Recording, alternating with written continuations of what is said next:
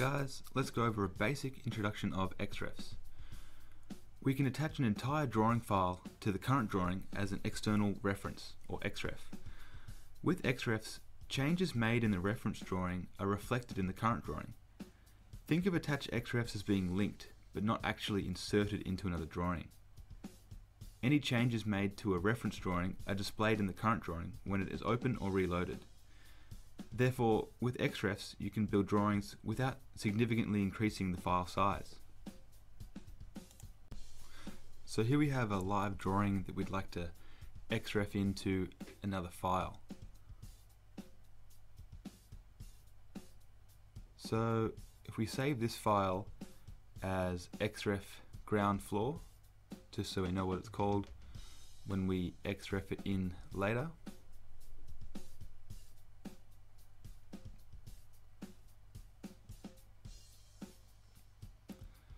And now in a new file, we go up to Insert, then Attach, and select our ground floor.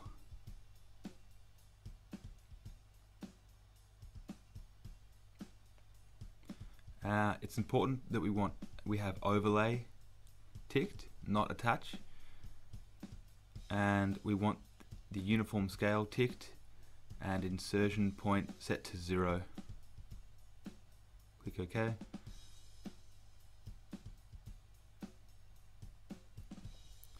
And here we have our XREF plan. As you can see, it's one entire block, if you will, that has sort of a light shade to it. And we can see the file, the save path, where we are XREFing that file from. And from our external reference manager, we can refresh, detach, unload, and a lot of other stuff we can go over in the next tutorial. So if we click on our XREF and then click Open XREF, it then opens up that file with the live drawing information.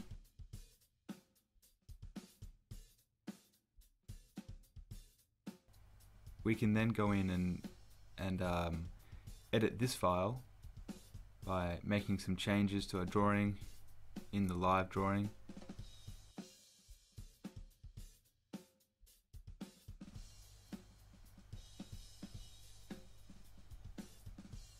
Click Save.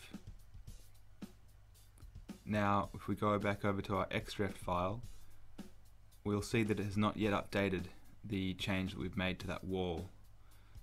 We see that little speech bubble and click on the link, and our XREF has been updated with that new information. It's important to check if your XREF has been refreshed or updated.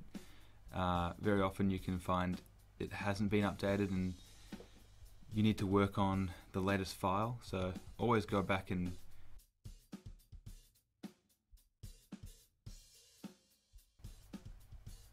just go back and check that there's no warning symbol next to your XREF. So there you have it. That's how to insert an XREF in AutoCAD. Thank you for watching.